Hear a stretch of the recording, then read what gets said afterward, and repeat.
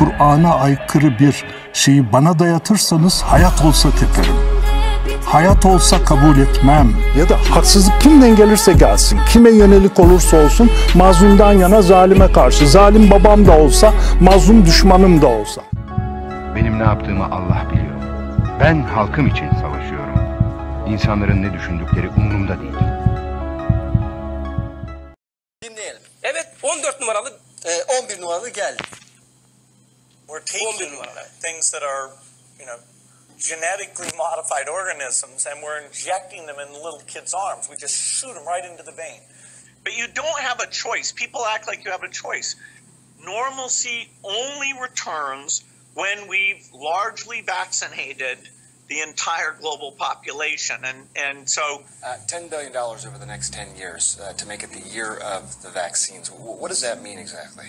well, over this decade, we believe unbelievable progress can be made, both inventing new vaccines and making sure they get out to all the children who need them.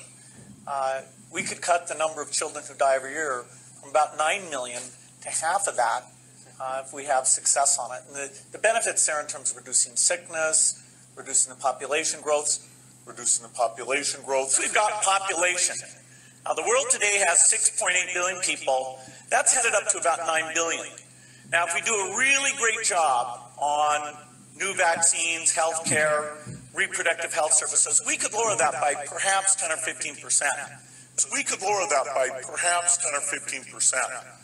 The benefits there in terms of reducing sickness, reducing the population growth, it really allows the society a chance to take care of itself once you've made that intervention. There's been a lot of scrutiny of vaccines recently, specifically childhood vaccines. There's been a lot of news about, is there a connection with autism, for example? What do you make of all that? Dr. Wakefield wrote a paper about this saying that he thought there was a connection. And there was lower vaccination rates as a result for a period of time in Britain than the United States. What are your thoughts? Well, Dr. Wakefield has been shown used absolutely fraudulent data. Evet. Ne diyor hani? Defalarca diyor. Defalarca Farklı söylüyor. yerlerde Evet. söylüyor. Nüfusu azaltmak gerekir diyor. Açık ne şekilde diyor. Böyle kıvırma payı falan da bırakmıyor.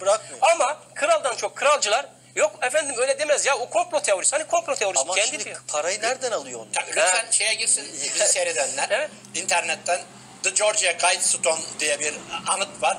Onun ilk 12 dildedir, 10 maddedir, Musa'nın 10 emri midir nedir bilemem. Birinci maddesi dünya nüfusunu 500 milyona indirin diyor. Hayır kendisi söylüyor zaten hocam.